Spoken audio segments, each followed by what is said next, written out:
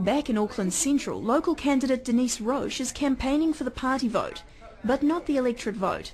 This despite the Greens' vocal protests over the National Party's encouragement of tactical voting in Epsom. We're focusing on the party vote, so what we really want is your party vote, much more so. So feel free to vote for personally, okay. Just vote strategically. One of the things that you're saying to people today is to vote for the Labour candidate. No, we're not saying that.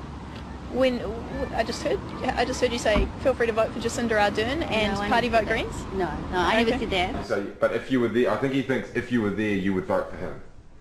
Yeah, if I was in the seat, I would vote for Charles Chauvel. I'd be voting for Charles Chauvel because he's got the most realistic chance of getting rid of Peter and his negative brand of politics.